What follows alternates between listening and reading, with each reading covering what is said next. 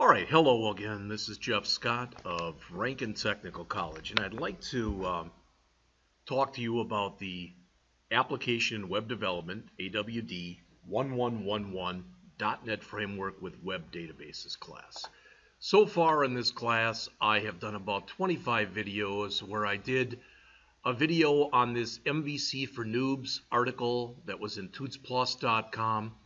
I did this Microsoft ASP.NET MVC overview, which was a very short little blurb from Microsoft itself. I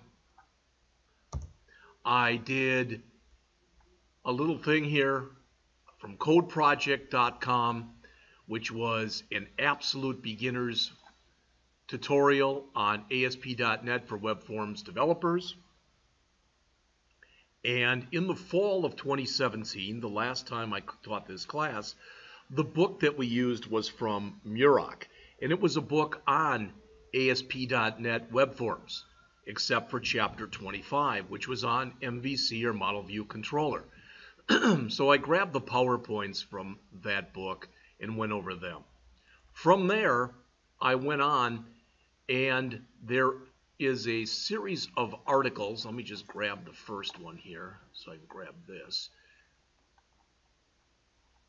A series of 11 articles that's on docs.microsoft.com, and it's on getting started with ASP.NET MVC Model View Controller 5.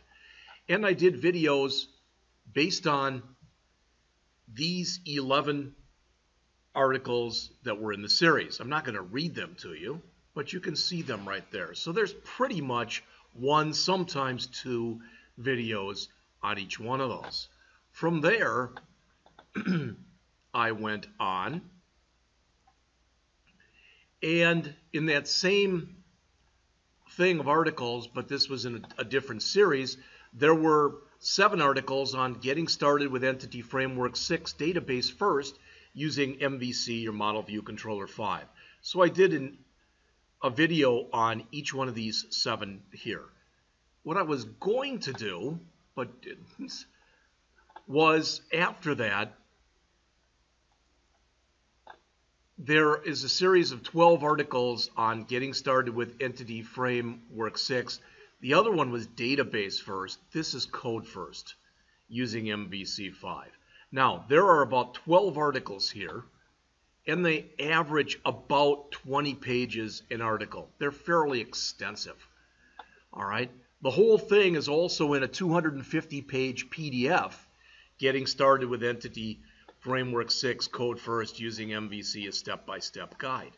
Well, I've decided that rather than doing that, I'm going to jump into our textbook, all right, which is there, and I'm going to show it to you in a second.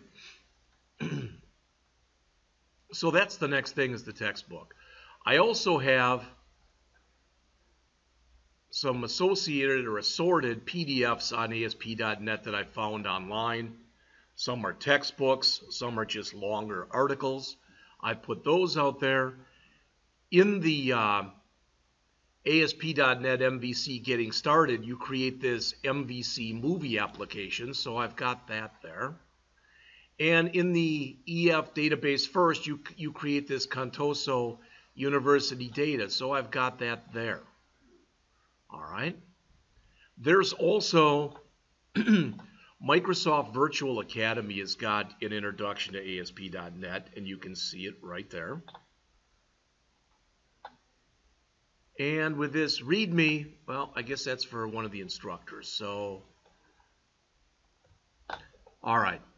So I'm going to start going through, and I guess what I'll do, and this will end up becoming, for lack of better words, presentation 0, is I'd like to do one or more videos on each chapter in this book. Now, the book has in it 18 chapters. I will probably not have time to do a video on each one of the chapters before the semester starts. I may or I may not. But this is the textbook here. ASP.NET MVC Model View Controller with Entity Framework and CSS. It's by Naylor, and it's an A-Press book. All right.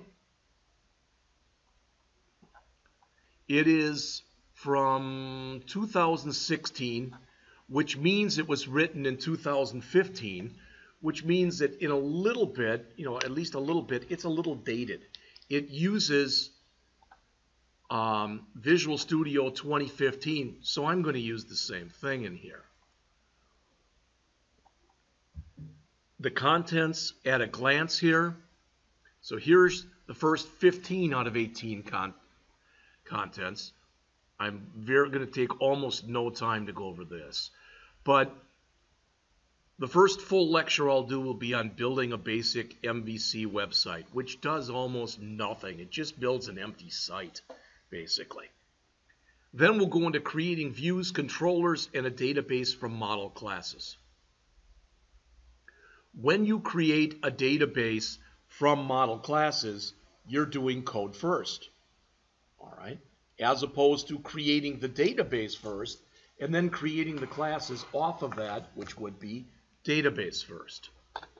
From there, we'll go into searching, advanced filtering, and view models, more advanced data management, sorting, paging, and routing, managing product images, many-to-many relationships, authentication and authorization using ASP.NET Identity, creating a shopping basket, checkout, creating and viewing orders, and advanced scenarios and common workarounds.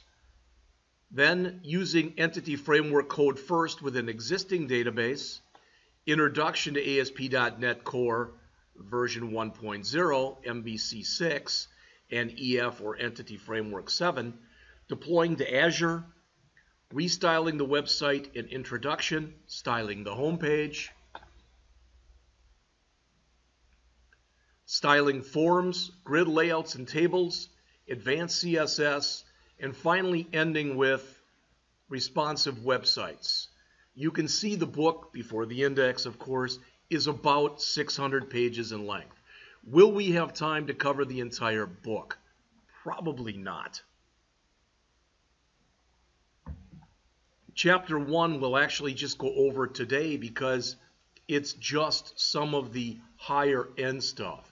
By the time we go over chapter 1 in the book, we'll have already done a couple different MVC projects. All right, so that literally, and you can see it's 12 pages long, should take us maybe a half an hour or so to do. All right, then we'll jump into chapter 2, where we'll add controllers and views, etc. Talk about queries. Get into chapter 3, where we'll add search capabilities, filtering capabilities, talk about view model. Chapter 4, we'll talk a little bit about data validation, code first migrations. Chapter 5, sorting, paging, and routing. Chapter 6, uploading images to our site.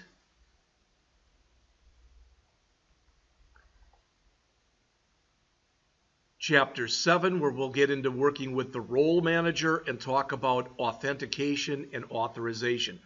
If you're not aware of the difference between the two, all right, when I go and log in and I put in my JP Scott at rankin.edu and then I put in my password, I'm authenticating myself. Based on that authentication, if I put in the right login and password, I'll be authorized to do certain things. I always give the analogy of somebody who's at a bank. All right. For instance, my daughter, who has all of her money basically in I guess in like a charge, not a charge, the equivalent of a checking account for her debit. All right. She was talking about wanting to open up a savings account. Well, when she wanted to do that, she walked up and asked the bank teller, and the teller said, well, we can't do that here, but I can put you in touch with a personal banker. So what the teller is authorized to do is do things like take deposits, give withdrawals, tell balances, whereas a personal banker is authorized to do other things. All right.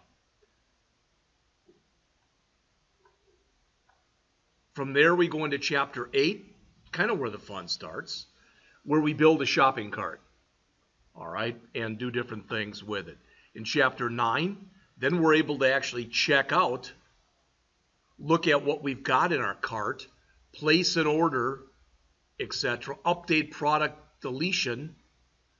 Then in Chapter 10, some advanced scenarios. Asynchronous database access. In other words, I would like to be able to work with my database but not have it hold up from me doing anything and everything else. Dealing with concurrent database updates. What if two people want the same product and try to buy it at the same time? All right. Common entity framework problems and workarounds. Using entity framework code first with an existing database. That's pretty much what we'll probably get through in the semester. Could we go further? Yes. Is it possible we'll go less than that? I guess so. Chapter 12 is the newer stuff. Introduction to ASP.NET Core version 1.0 with MVC 6 and Entity Framework 7. And that's basically creating a core project.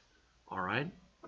Chapter 13 is taking your project and deploying it to Azure, which is basically, for lack of better words, and Microsoft may not agree with the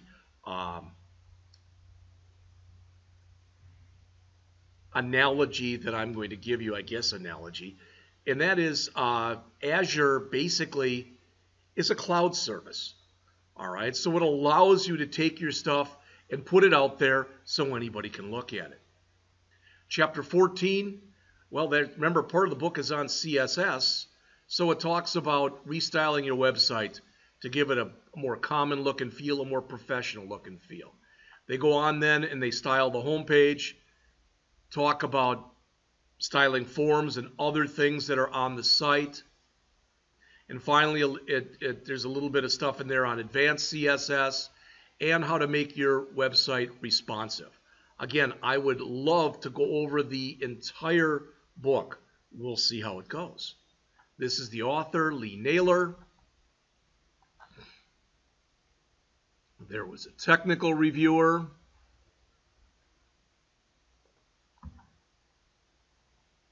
The acknowledgments, which you always have, and introduction.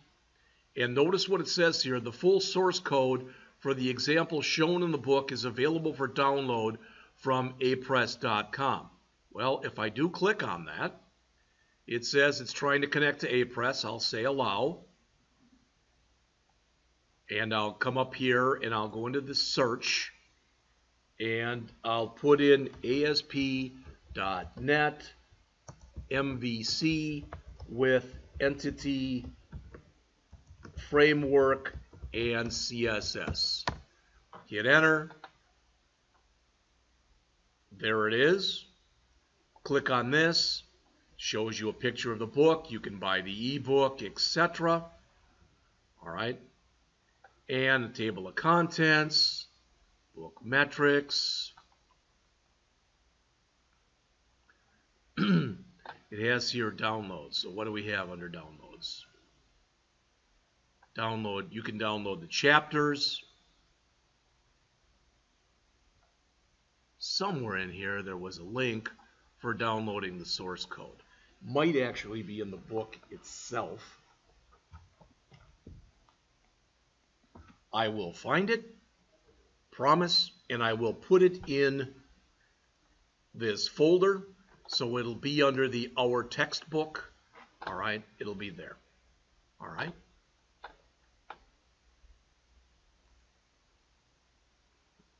All right, that jumps us into chapter 1, so let me stop right here. So this one I just finished will be the intro and get us up to this point. And I'm going to make this bigger. I think it'll be easier for us to see if we do this. There we go. All right. So I'll be back to talk about Chapter 1, building a basic MVC website, in just a couple minutes.